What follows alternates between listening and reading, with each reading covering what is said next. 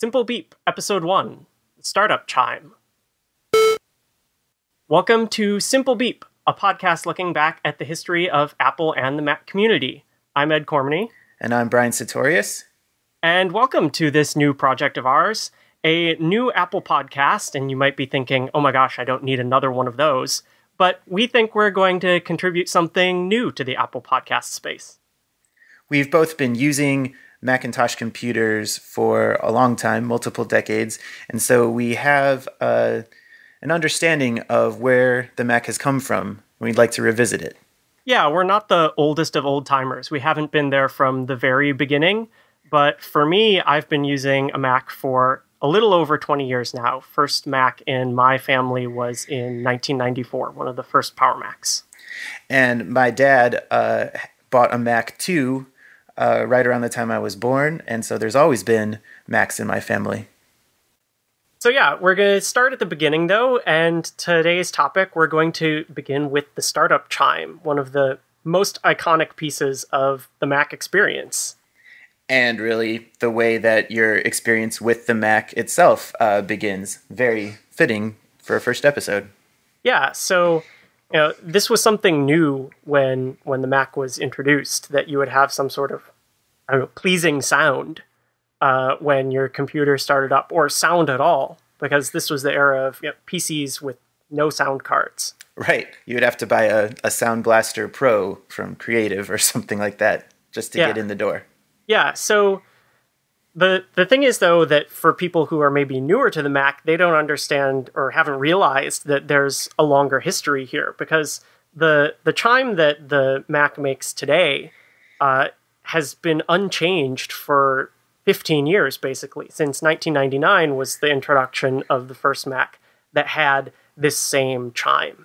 But maybe if you go back further, you might think of something else as being more like the real Mac startup chime. So Brian, what do you think is like, what comes to mind when you think Mac startup chime? The Mac computer that I used the most growing up was a 6100 class Power Mac, which did not actually have the kind of multi-layered and textured chime that we all know today. It was a guitar chord being plucked, and it was very abrupt, and I will always remember, or I always think of that as the Mac startup chime. Yeah, so that was actually one of the more different ones, and here, this is what that one sounded like. Yeah, so that's not what a Mac sounds like today. Yeah, not at all. Not at all, but in the same family, because it's a chord. And, you said not as many layers, but there's a lot of notes in that chord. Yes, yeah. And we'll go into the exact details of that in a little bit. For me, I don't know. I think of it as something that's a bit closer to the current one. I think it's actually a variation of the current one, which came out around... I associated it with this sort of second generation of Power Macs, the 6500, 7500, 8500 Power Macs. Which is still that big, bold chord, this one. I just remember that there was a Mac lab in school where it was lots of older Macs, but the instructor had a Power Mac 8500 and this ridiculous speaker setup. And that whenever he started up the computer, it was jacked all the way up, and you got that huge chord, and it was just a really powerful sound. And that's still the sound that we hear now, even if it's coming out of little MacBook Air speakers. That's more or less still what we're hearing.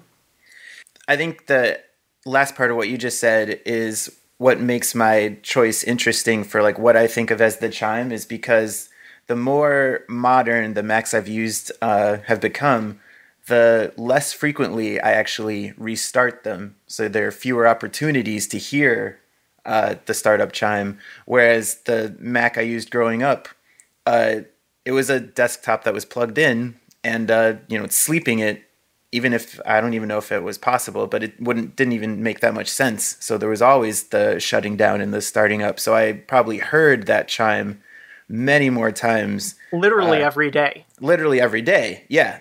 As opposed to For the last 10 years, I've used a laptop that I usually just put to sleep and wake up again, which is silent.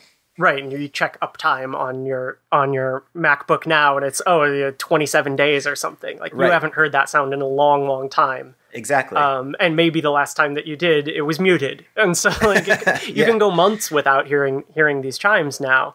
Whereas before they were really part of the Mac computing experience. It was every day, and sometimes many times a day. Yeah, especially if you're having a bad day. Well, yeah, because, back in the mid-90s, the System 7 days, things were not stable. You could be working on a single project and just be hitting crash after crash after crash. And where today that would be, such and such app has unexpectedly quit, if you even get that far. Mm-hmm. Then it was, I have to restart my Mac, and you heard it again. So yeah, conceptions of what you think of as the chime would change over time. So let's actually roll back to 1984, before our time with the Mac. Right. But do a little deep dive on the history of what happened here. And so the way that the Mac got a startup chime at all, it turns out, was because of an Apple II engineer who, according to this story that we have a link in the show notes on folklore.org, which is an interesting little site with lots of sort of insider stories from the early days of Apple. And they're all very entertaining. Yeah, it's a fun site. So according to this story, it was an Apple II engineer who had come onto the Mac team. He was definitely an audio guy, and they were all working in machine code and assembly language because the resources were so limited on these are prototype Macs in 1982. And if you remember back to the Apple II, apparently they also made some sort of a sound when you turned them on. Actually, here, the 2GS apparently had this sort of like abrupt chord. Just like a boop. Yeah. Nothing that you would call a chime or a chord even, really. Just a, hello, yes, you pushed the power button, kind of notice. And they were looking to sort of extend that for the Mac and make something pleasing sounding. And so they were working on this basic hardware. Here, the engineer's name was Charlie Kellner, it says here. And so they made the code that played this nice pitch. And then he said, hey, can I take a prototype home over the weekend to play with it a little bit more? And he took the actual Mac prototype home.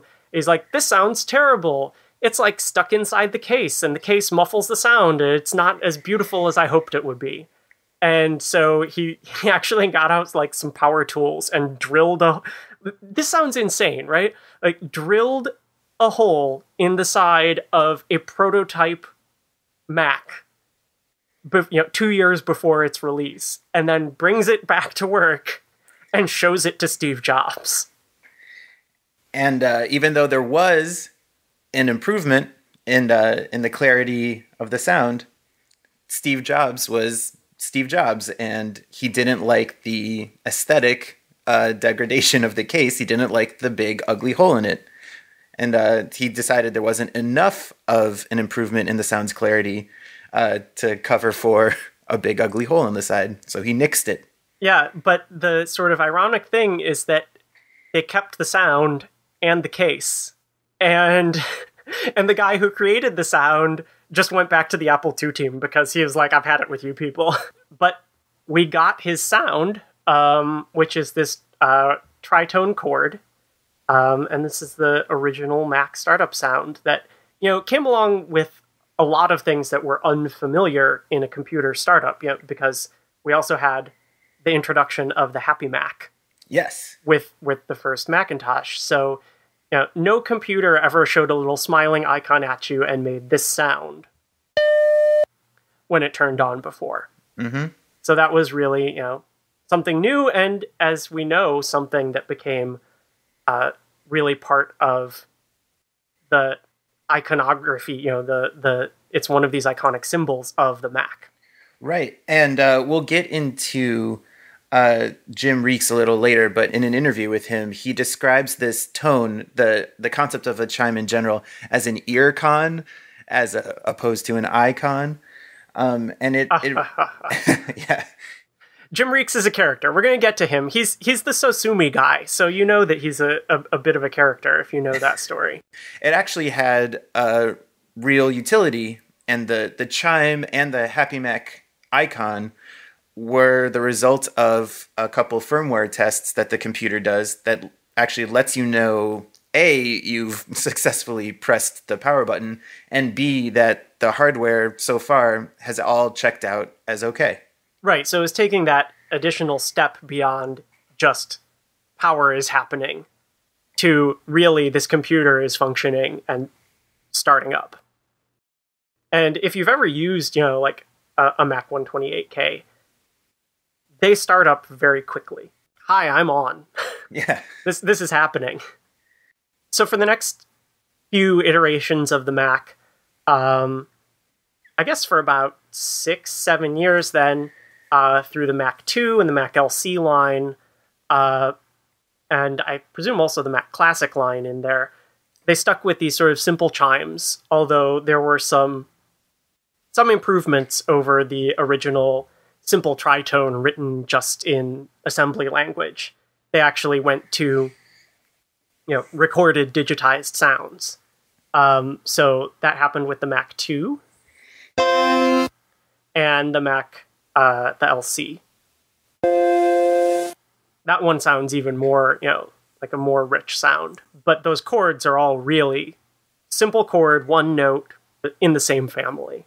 If you heard those, you might associate those with the Mac, but you certainly wouldn't associate those with a 21st century Mac. Right. They still sound very digital, keeping in with the way that robotics and computers were portrayed in the late 80s, early 90s. Exactly. But we know that we got to more advanced sounds.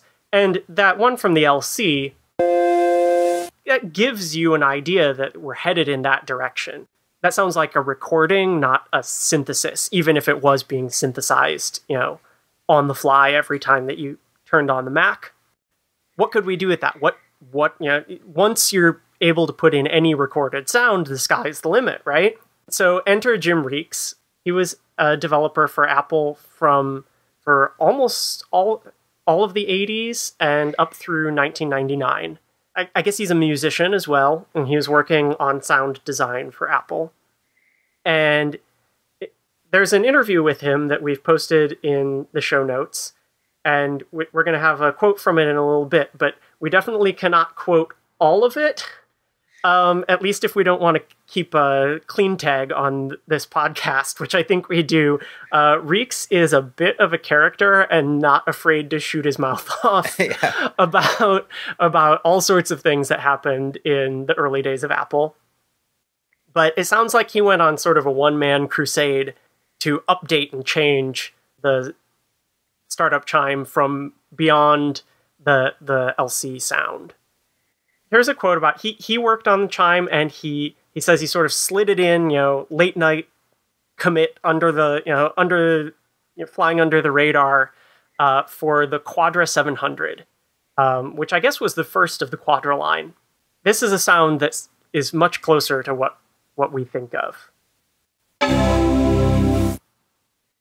Sounds a lot more like a Mac, and he has a really great quote about what goes into this sound. Like there's a lot going on there, much more than just like 3 notes and a chord. Here he is. So I just ended up fooling around and playing different chords, and it's a big fat C major chord with a lot of thick, rich sonic textures behind it. It was a stereo sound. It phased back and forth. There's a little bit of a stereo reverb, and there's a sharp transient, little chiffy sound that you would get like off of a flute or a pan flute, like a bamboo flute. There's a little bit of that. There's a bunch of string sounds in it, and anyway, it had enough richness in it that it would sound recognizable no matter how you played it. So this is him talking about the sound just a couple years ago in an interview in a coffee shop, hence the audio quality. he really has a deep understanding of all the pieces of this sound, just from the things that he says there. And you can hear them, like, you know, he says there's the chiffy sound where it's sort of like a hit on a flute, sort of breathy sound, and that it's got reverb and strings in it. And, you know, he's been hearing variations of this sound ever since, but to be able to just, you know, come in and describe it in that way, like, he really knew what he was doing building this sound. And, you know, everything that he mentioned is there in that sound. Kind of going back to the first boot beep, the speakers in our Macs are way better than the ones that were in 1984, but they still will never compare to a good set of dedicated speakers or headphones. And if you have external speakers or headphones plugged into your computer's phone jack while you boot it up, you can drive that startup chime through it and start to hear some of these things that he's talking about that you might not have ever noticed. Yeah, the little fade back and forth, and, you know, it's not just a mono sound, even though most of the Macs at the time probably only had a mono built-in speaker, or were relying on a monitor or external speakers. But like he said, he wanted it to scale. He wanted it to be at least recognizable on, like, the worst speaker, the most terrible tin can that they would, you know, cram into, well, probably a PowerBook in those days, but should sound great on, you know, on a real stereo rig. So that was the sound that began Jim Reekes' reign over Mac startups. But that's not the one that we hear today. A very close relative of it is a few years later, in 99, which I guess was his last year with the company. So he was there for a couple years after Steve Jobs came back. And he has a line in that interview, apparently. He says that Steve Jobs wanted, quote, the good one for the startup sound of the iMac. And what he meant was the sound of, he says the Quadra, but it's really the one of the Quadra AV, which anyone who is using a Mac today, even if you haven't booted your Mac in, you know, 2 months, will recognize. If you weren't paying attention, you would say, yeah, that's the exact sound that my, you know, 2014 Mac makes. But it's not quite. That sound has stuck around for 15 years. We said the chime is unchanged, but there have been some slight modifications and modulations. I think that it might only be modulation. So the sound has definitely been pitch shifted to the current startup chime. And I'm not sure, because I think that when I listen to it, I hear a little bit less of, well, there's certainly less of the chiffy noise going from the Quadra to the Quadra AV even. So this was the Quadra. And this is the Quadra AV. Like, less of that breathy hit at the beginning. Here's the sound that all Macs are using today.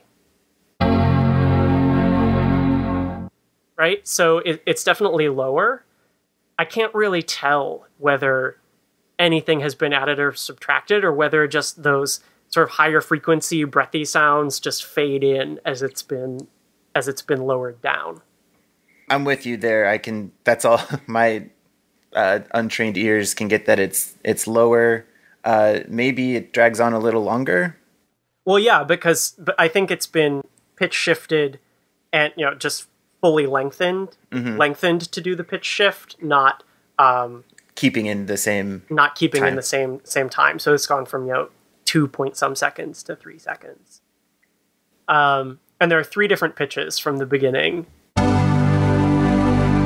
to some of the later Power Macs. That's the 8500 that I said is like, yeah, that's the big booming chord in the computer lab. And then today's a little bit lower.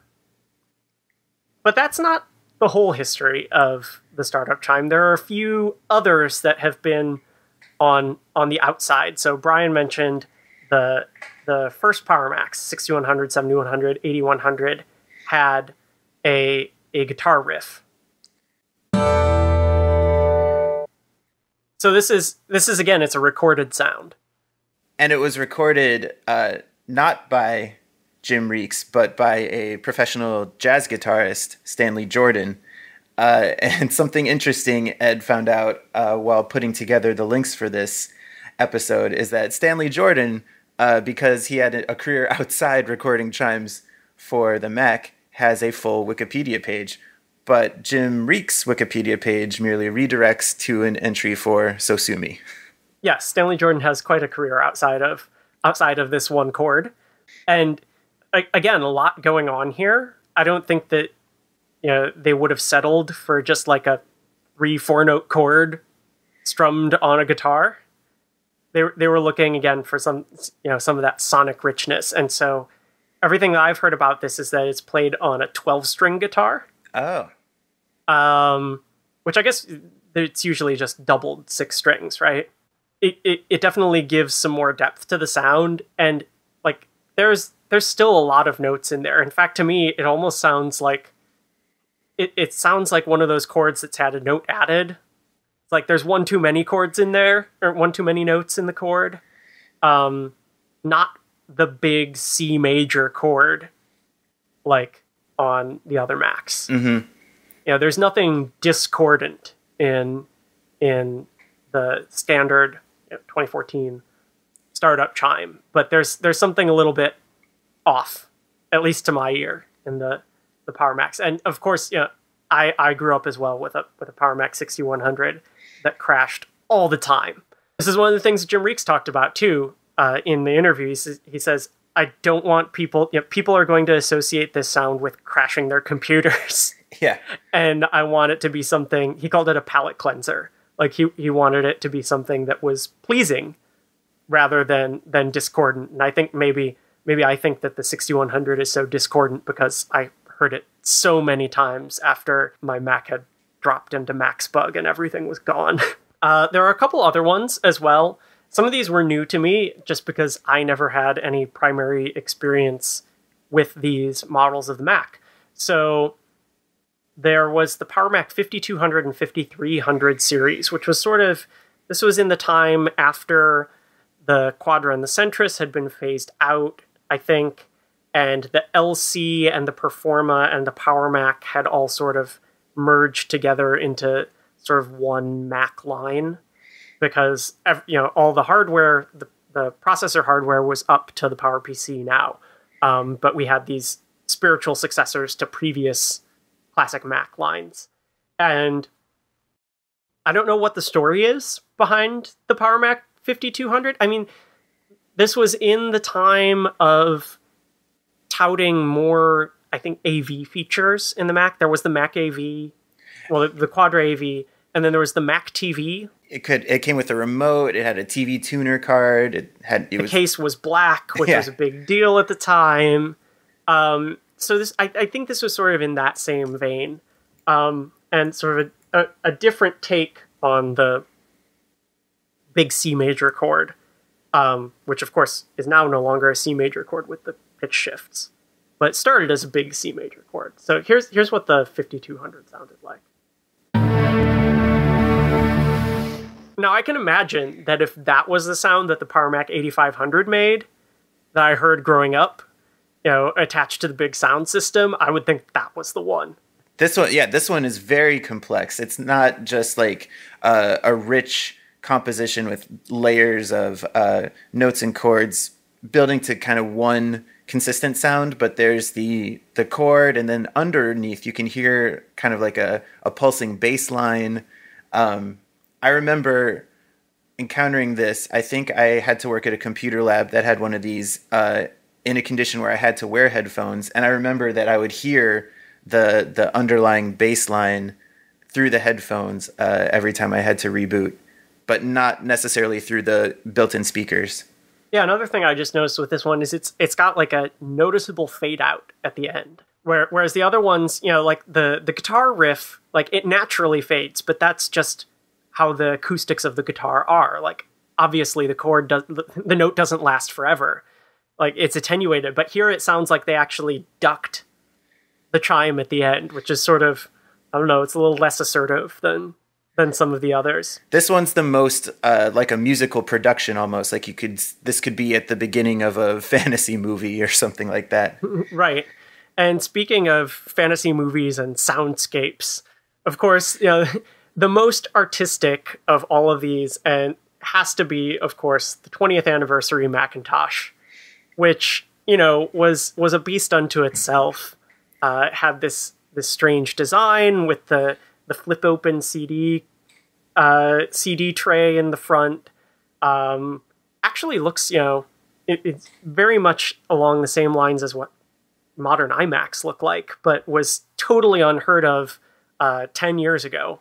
An all-in-one design with a flat screen instead of a CRT. But, you know, far, far before the Retina 5K iMac. You know, we're talking very different display technology here. And again, you know, the different color case. It was really something different, and so they created a distinct chime for it. And this one, it's just so happy. You know, the 20th anniversary Mac was, you know, it was really more celebrating the Mac than being a utilitarian Mac model. The 20th anniversary Mac was very expensive, produced in limited quantities, so it makes sense that this was the sort of thing that accompanied its startup.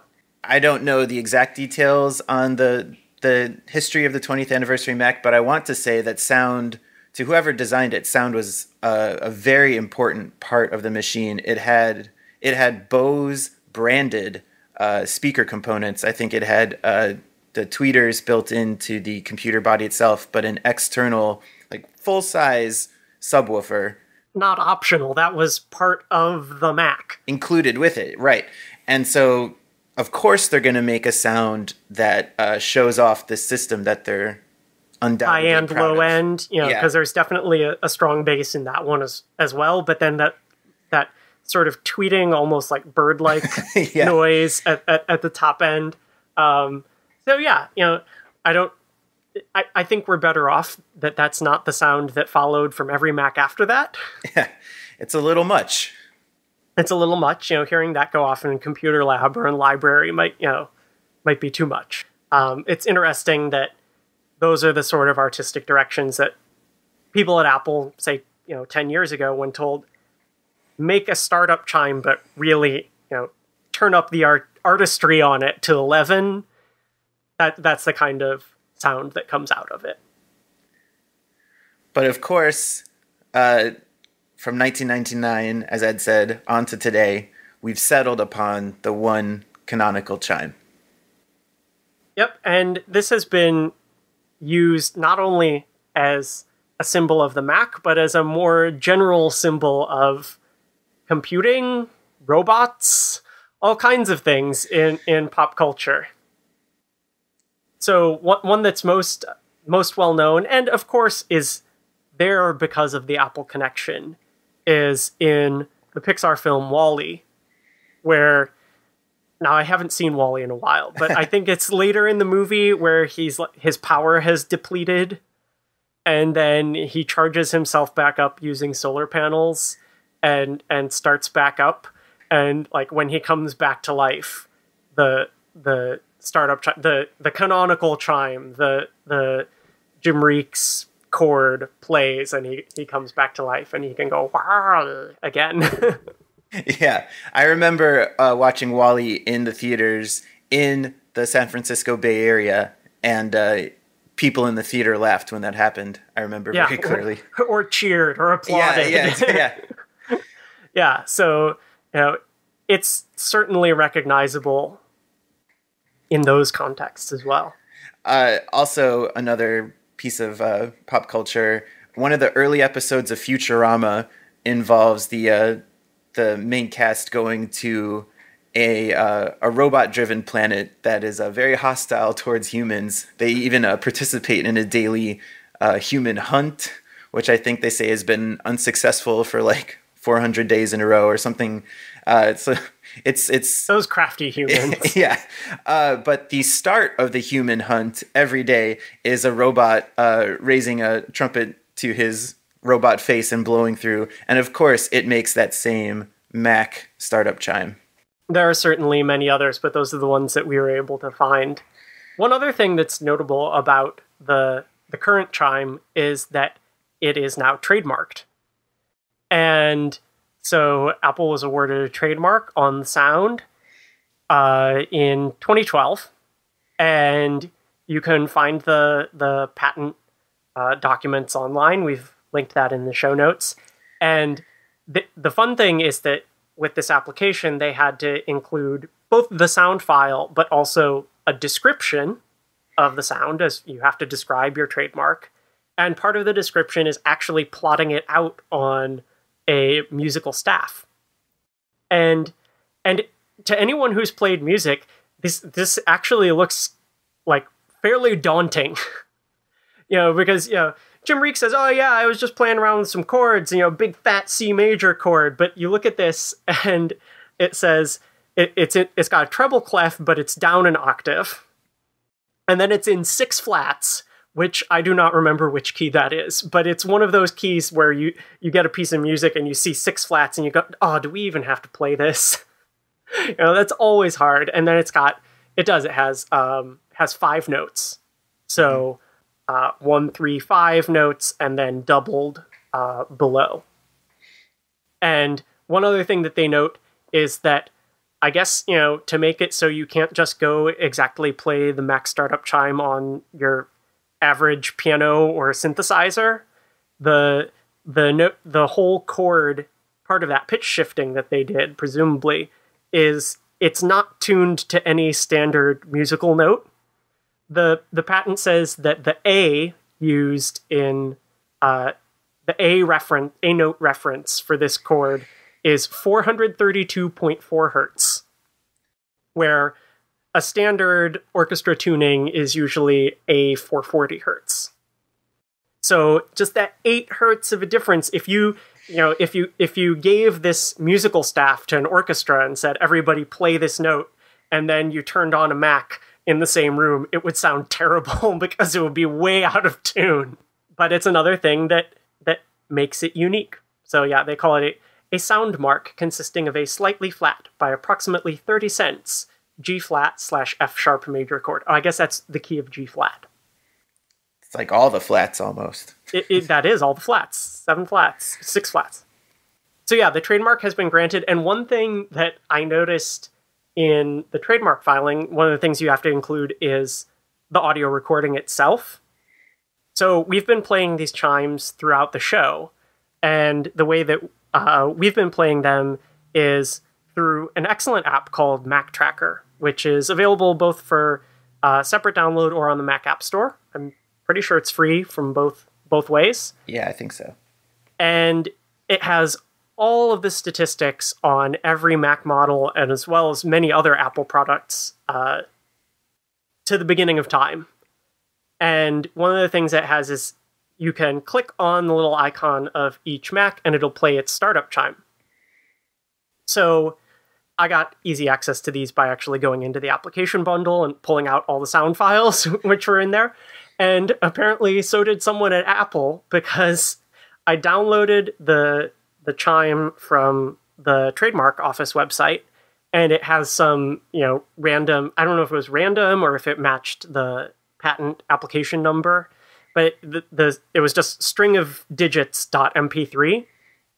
But then I opened it up and it had MP3 metadata info in it, and it said album Mac Startup Chimes, artist Mac Tracker.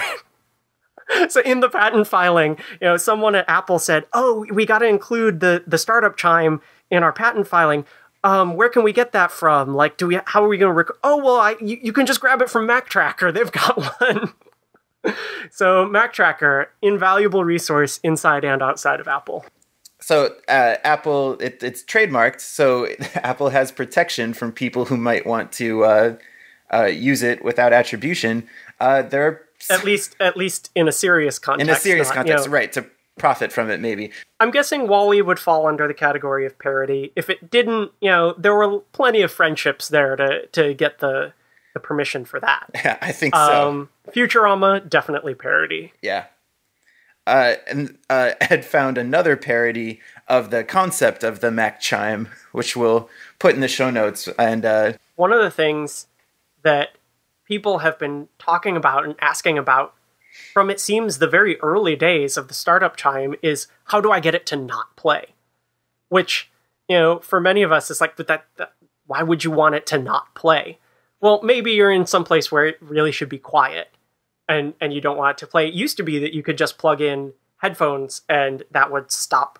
It would play through the headphones always. But with a lot of the newer MacBooks, it plays through the internal speakers, even if you've got something in the headphone jack. And so anyone who's been to, especially a college library recently, you can't sit there for more than an hour and not hear someone start up their Mac. And this one video that we've posted has taken that to a comedic extreme by taking the Mac startup chime and doing some editing work on it, let's say, so that it becomes a bit more of a nuisance than it might have been. But yeah, like Ed said, that there, if you do a Google search, you can find preference panes, standalone utility applications that will alter the volume of the startup sound. Usually just mute it, because that's what people are looking for. Or if you don't want to plug in headphones for some reason, but want a lo-fi way to mute on some older machines, people were recommending maybe snipping off the jack of a pair of broken headphones and just sticking it in there so that it would play through. Some people also suggested even just basically shorting out your headphone jack with either like a nail or a screw inserted in it, just to touch the contacts and fool it to think that, because then you wouldn't even make any noise, not even in little headphones. But yeah, people have been complaining about it forever. I have this great quote from, I dug out a bunch of old MacBooks, not MacBooks, not the computers, books about Macs. This one is from Voodoo Mac, which was published in 1991, and it's delightful. And they have a tip in the book that says, "Turn down that symphonic boot bong." And this was early in the game. They say, if you have a PowerBook or a Quadra, you know that the startup sound is rather like the older Macs, but more so. Which I presume Jim Reekes would be pleased with. But yeah, they thought that it was too symphonic, even at that stage. So it's not just Macs all the time that are maybe being opened in a college library. Of course, you have the Windows machines, Dells, etc., and they have their own startup and shutdown tones, but it's not hardware-based, I think. It's more like when Windows is almost finished booting up and your desktop and the start menu bar at the bottom of the screen are all there, the taskbar. Right, and I think that all started, in the Windows 95 era, but don't quote me on that. But, that was the heart of the Mac PC wars. And we were clearly on the Mac side.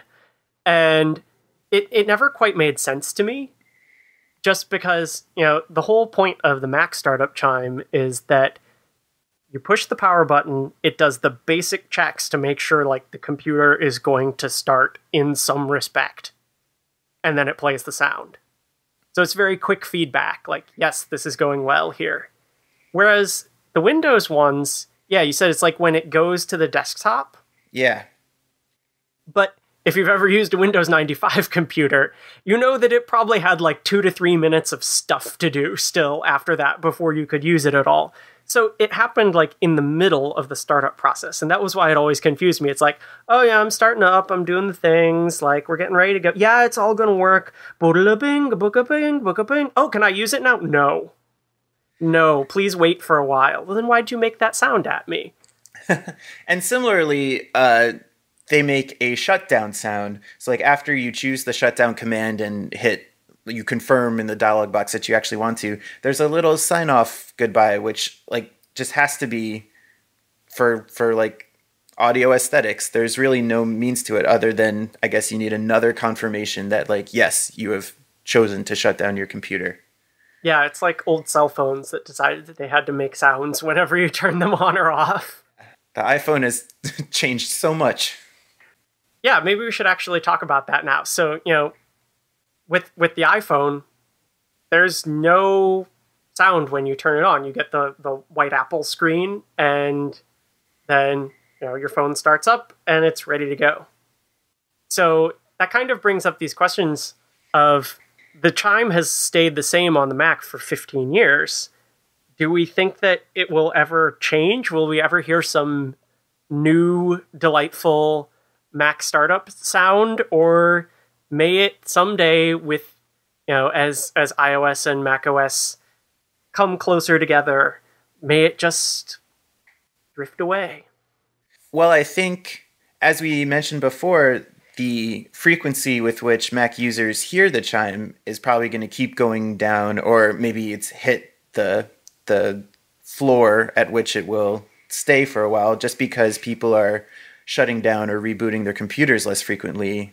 Yeah, it may go away as it loses its utility to exist. As for it changing before it goes away, if it does go away, I remember that when iOS 7 came out on iPhones and iPads, in addition to the different visual appearance, they redid a lot of the tones that come installed on the device for right, because all the other ones got shoved into like a folder called Classic or something. Yeah, exactly. And so it was clear that there was some effort there to include the sound experience under the umbrella of the redesign, and we obviously did not get a new startup chime with the release of Yosemite recently, which redid the visual appearance of the Mac. Or it's really not tied to the operating system, but it's tied to new hardware, and we saw really new and really daring design with the Mac Pro last year, and the new Retina iMacs this year. And, they still all make the same chime. And so maybe if Apple ever shifts away from aluminum and glass in their hardware designs to maybe a new across-the-board aesthetic, uniform aesthetic, perhaps then there may be a change to the hardware tone to accompany it. But I think it's just going to stay the way it is and become less relevant. Yep. You want to know something else that is less relevant and has actually gone away, does not exist on current Macs, is the other sound that you might hear at startup with some older Macs, the chimes of death. Again, to recap, the startup chime was not just to acknowledge that you have turned on your computer, but it was the result of positive hardware and firmware checks. So like the insides of your Mac have passed a rudimentary set of tests, and it's going to proceed with booting up. But if that didn't happen, you would get a different sound that would signify something is broken. Yeah, and when this started, it was called the chimes of death, and they said, listen for an arpeggio instead of a chord. And the way this worked was the Mac II was the first to have chimes of death, and I think there was a little bit of, we're talking about sound design, I think there's a little bit of a problem with the message here on the Mac II, because the Mac II had that, sort of like very simple startup chime, but the chimes of death actually sound, well, kind of happy. Right? It's that same, C major kind of chord, like, da-da, here we are. Oh, your RAM is broken. In further iterations of the Mac II and the LC, they tried to make this a little bit more obvious that this was a problem. But they did it sort of in very slow steps, just adding a little bit to that arpeggio to give you some cue that this really wasn't a good sound. So the Mac II CX does have a little extra hit. Right? Boom, ba-da-ba-dum. It still finishes happy. It starts Halloween and it finishes happy. But just that little hint of Halloween might give you the idea that something has gone wrong. And by the time we got to the Mac LC, they realized, well, we need to make this a little bit more explicit, I think. And you get the arpeggio and then some extra.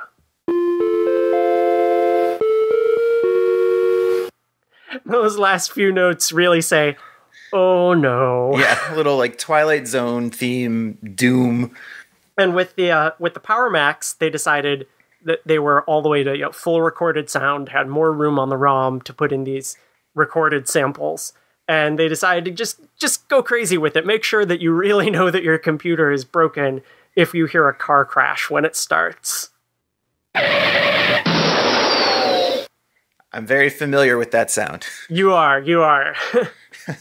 I don't know what it was. I knew that we would open up the case because I think there was something fishy with our reseat your RAM. Reseat our RAM. There was something fishy with the super drive on that Mac. I remember like discs would get stuck and the little paperclip hole to force them out didn't always work. So I remember we would take the case off that Mac and try to force the disc out some other ways. And I'm sure that we have messed things up once or twice that directly resulted in that sound being played. Yep. And that's the you have not put everything back in its place sound. Yeah, exactly. There are a couple others that are on the crashing theme, like the later Power Macs. It's just like glass breaking. And then there are some properly silly ones. Not just Twilight Zone intimations, but this was from one of the Performa 5400. Really let you know that bad news was upon you.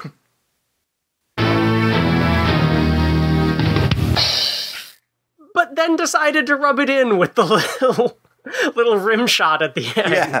Well, add insult to injury. Joke's on you. Your computer is physically broken in some way. Yeah, completely dead. We gotta end with this one. It's the weirdest sound that any Mac can possibly make when it starts up. The Quadra AV Chimes of Death. Your computer has been broken in like a cartoon jungle. And, exactly. And the music there is playing. That's another one where I don't think I would be really happy with what it was trying to tell me. Everything is broken, but in a happy, cartoony way. So, what does that leave us with? A complete tour of the history of the startup Chime. It had some high notes, it had some low notes, it had some arpeggiated notes. And will it continue to stay the same? We think so, but who knows what future iterations of Apple hardware will bring. Who knows what sounds are currently being cooked up in Johnny Ive's White Room. So that brings us to the end of our episode, a full tour of the history of the Macintosh startup Chime. So this is our first and only episode for now, but you'll be able to find all of our episodes in the future right on the main page of our website, which is simplebeep.com. You can also go there for links to the iTunes feed and for a feedback form. And if you have short feedback, we'd love to hear from you on Twitter. Our Twitter is @simple_beep. There's another @simplebeep, which is some Japanese guy, and he would probably be very confused if you asked him questions about our podcast. You can also contact us individually. I'm @ecormany, ECORMANY. And I'm @bsuto, BSUTO. So, like we said, this is just our first episode, but we do hope to continue with this. And we think that for now, we're going to be releasing episodes about every 2 weeks. We like to have a little prep time. We're trying to put a lot of research into each of these topics and really bring you the full history. And we have a bunch of topics chosen, and we're going to choose a very special one for our next episode coming out around Thanksgiving weekend, with lots of talk about the Mac interface. Now, with the release of Yosemite, we thought we'd go back to the good old days of Mac theming. Yeah, so when we were putting these topics together, we sort of realized that with the push forward with all the new Apple technology, there was so much that we've left behind and almost forgotten about. But this was one that we definitely remembered. So we've all talked about the loss of Aqua in Yosemite, and really the good days of Mac theming were with the Kaleidoscope control panel, which spawned a whole ecosystem of people hacking, doing design, and making your Mac look like just about anything, from weird steampunk machinery to torn off sheets of paper to all kinds of things. Even Windows 95 if you really wanted to. Yeah, or BOS. So you have that to look forward to next time, and we hope to see you then.